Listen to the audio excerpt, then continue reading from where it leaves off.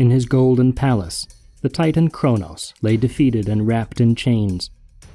His powerful brothers and sisters, the old gods who ruled the world in this ancient age, prepared to tear the world apart with war to avenge him. And Cronus' children, who had just been freed from their prison in his stomach, fortified themselves on the snowy peak of Mount Olympus, led by the young Zeus. The earth and heavens braced for a cataclysmic battle between these two camps of mighty gods, and the outcome would change the order of the cosmos forever. For 10 years, Cronus and the elder Titans warred against Zeus and his family, and the Olympians stood ready. At Zeus's side were his siblings Hera, Poseidon, Hades, Hestia, and Demeter. But neither side could gain the victory. At last, Zeus sought the counsel of Mother Earth, and old Gaia answered him with a riddling oracle from the mouth of her cave on Mount Parnassus, that the winner of this war must free those held captive in the gloom of Tartarus, the dreaded prison of the underworld. Trapped in Tartarus were Gaia's monstrous children, the Hecatonchires, who bore 100 strong hands, and the one-eyed Cyclopes. Wishing them free, she willingly revealed the secret of victory to Zeus. Taking this advice, straightway he traveled through the dark underworld to the gates of Tartarus's unholy abyss, where he battled and slew the giant snake Campe, the warden of this jail, and set about freeing the captives. The leader of the younger gods was awestruck at the sight of these first children of Earth, for each of the 300-handers, named Briareus, Cottus, and Gyges, had moving from his shoulders 100 arms, while above them towered 50 heads. As for the Cyclopes, Brontes, Steropes, and Arges, each of them had a single round eye in the center of his forehead. They had shown from their birth such overwhelming energy and terrifying strength that Uranus had feared them and thrust them into Tartarus before they were even grown. Zeus rejoiced at the power and skill of these allies in the war. The Cyclopes made themselves a forge in the glowing heart of the volcanic Mount Etna in Sicily, and there they crafted such gifts for their new comrades as only they could fashion. To Poseidon they gave a trident with unbreakable prongs, and to Hades a cap of darkness, whose wearer was invisible to gods and men.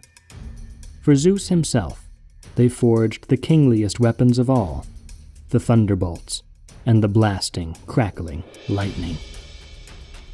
Then Zeus set before his new comrades all the nectar and ambrosia of the gods, and addressed them in council. "Hear me, mighty children of earth and heaven, so I may speak what my heart demands. For long years, we have been battling against the Titan gods. You've won your freedom now, from bondage in Tartarus's gloom. Stand with us, and show your invincible strength against our common enemy." And the 100-handed Cottus answered Zeus, "Warrior and true king, we children of Earth honor your wisdom, and know that you, and not the Titans, will avert chaos and destruction for all the immortals. Our power is yours. We shall protect this kingdom, yours and ours, and stand fast at your side in battle." All the gods and goddesses let up a mighty cheer, and in due course, with the Hecatonchires and Cyclopes with them, they rushed back into the heat of combat.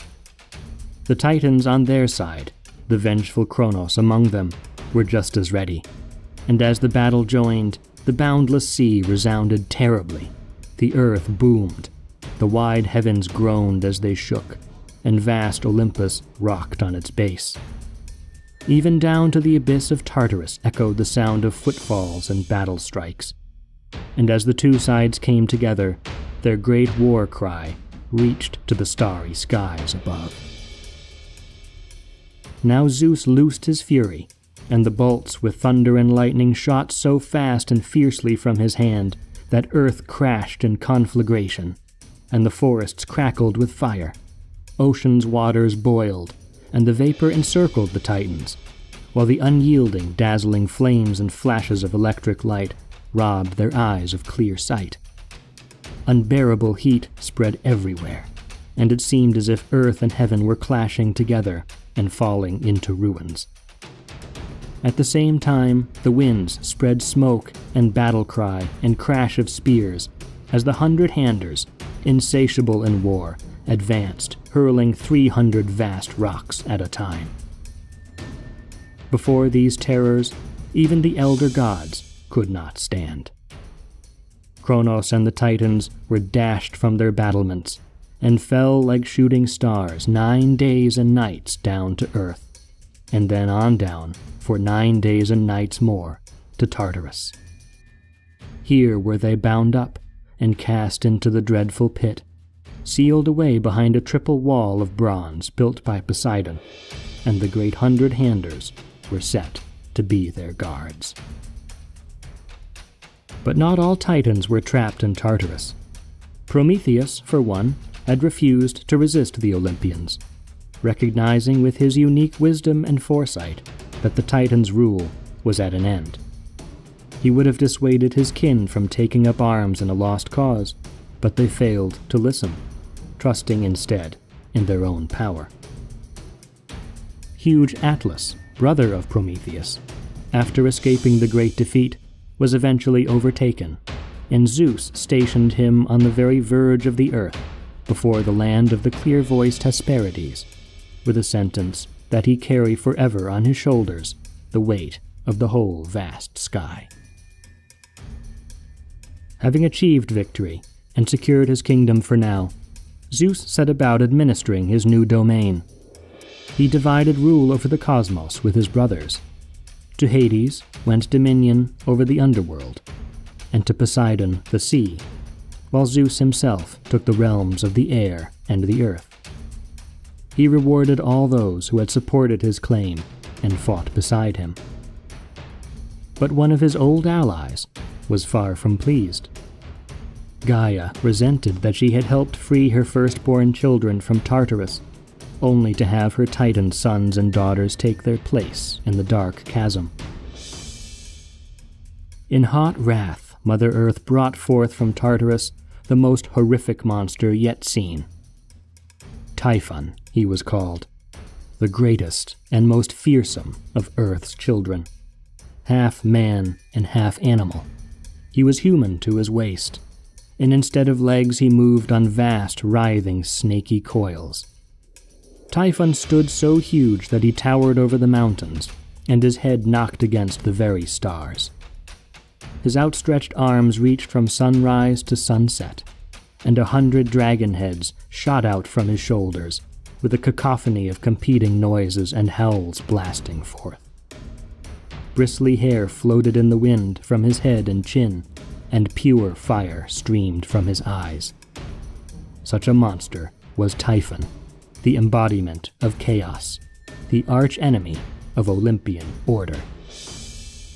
Hurling clusters of rocks up at heaven, he ran with hisses and screams while a red mass of flame bubbled from his mouth. When the gods saw this enormous raging creature charge at Olympus, Zeus took up arms, shining and crackling as he summoned his power against the most unstoppable of all foes. His kingship would be tested and proven, here and now, on this field of battle. When Typhon was far off, Zeus hurled thunderbolts at him, and when he came near, he pursued him through the mountains that rose around Olympus. The mightiest of gods and mightiest of monsters did battle. Every blow struck, sending shock waves through the world, cleaving apart mountains, casting ripples through the farthest oceans. Their battle raged on, joining in hand-to-hand combat until both were covered in wounds, neither surrendering. But Zeus's almighty power didn't fail him that day, and leaping down from the top of Olympus, he burned Typhon's countless heads with a wave of white-hot lightning. He delivered one more all-powerful blast that tore through the air, lighting it all ablaze, and tore through Typhon's scaly skin. Under Zeus's withering fire, the monster's rocky flesh, together with the landscape all around Olympus, melted away like metal in a forge, glowing hot and flowing into smoldering embers. When the smoke cleared and the ashes swirled in the air, Typhon lay in defeat, barely alive. Before the monster could recover his strength, Zeus buried him underground, wrapping his body with unbreakable chains that he thrashes against day and night in bottomless fury. They say that his prison lies beneath the volcano, Mount Etna, whose loud rumblings and fiery eruptions reveal that the raging monster still lies deep below.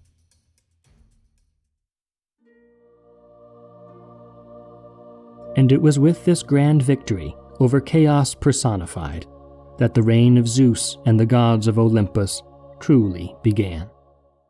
It was a reign won through violence as well as wisdom, a kingdom born in the cinders of an old world and promising something new. Fate decreed that the bloody succession of generations, a cycle of rising and falling tides, would bring us mortals to this age of Olympus. And generations to come will pray that the dominion of Zeus, conqueror of the Titans, vanquisher of monsters, father of all, shall endure forever.